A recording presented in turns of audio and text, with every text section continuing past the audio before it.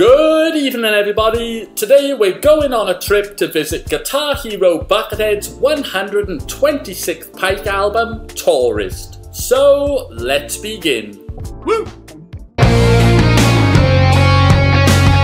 Released April 10th, 2015, Pike 126 Tourist was the second of 9 albums to be released that month alone, in what was a crazy 2015 for Pike album releases. The album kicks off with its longest track, the 14-minute Glowworm. A fantastic composition with perfect pacing, it never slows itself down or gets stuck in the mud, which for a 14-minute song would be easy to do. Glowworm is a highly enjoyable, upbeat ride that doesn't have a single solo and really doesn't need it. Great stuff, great start, and spoiler alert, it's the album's best track by a mile.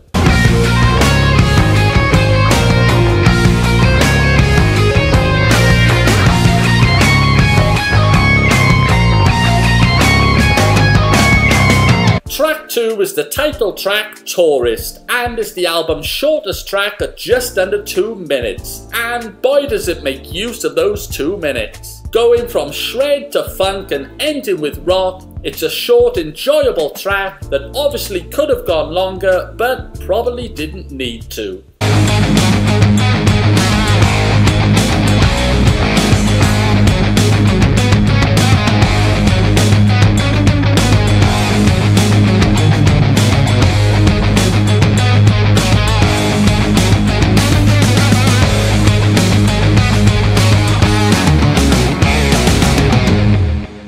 Track 3, Ticket to Extinguish, is a glorious jam of funk and blues with Buckethead's guitar in all-out effects mode. A nice change of tone for the album, it's another solid foot-stomping track.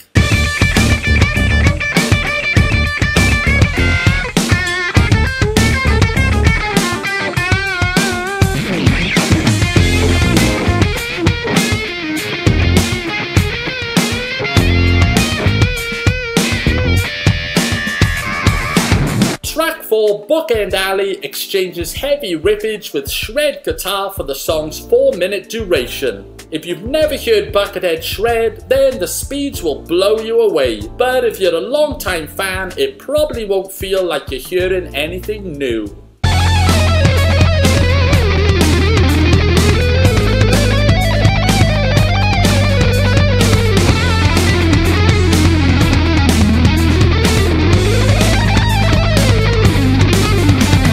Track 5, Break for Slide, sees Buckethead picking up his acoustic for some noodling in what sounds like it was recorded in 1989 whilst young Buckethead is sitting in front of a waterfall. It's a fun listen and something different for the album, but not one you'll revisit anytime soon.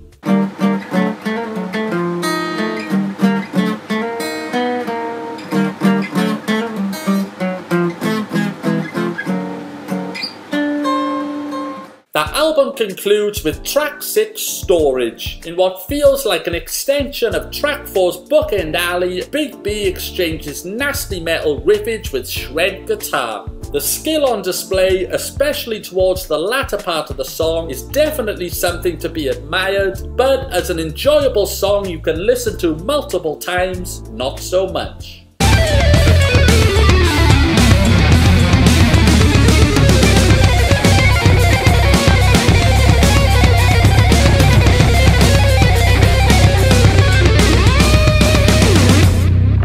Overall, Pike 126 Tourist starts off strong with its first 3 tracks before veering off course and getting lost somewhere between the countryside and Inbred Mountain. The opening track is fantastic and tracks 2 and 3 are enjoyable, but the remaining 3 tracks are nothing we haven't heard before and not ones you'll revisit again, especially considering he's done far better in the same style many times before. After adding up the rating I gave for each track, it came to exactly 55%, which I categorize as average. And without track 1, it would have been far lower. You can find my individual song ratings and breakdown on our website, NatterNet.com. So what's your rating for Pike 126? To work out what percentage you give the album, rate each song out of 5 stars, add up your total and divide it by the total score possible, which for Pike 126 is 30. Then times it by 100. So does Buckethead's Tourist lose its way? What do you think?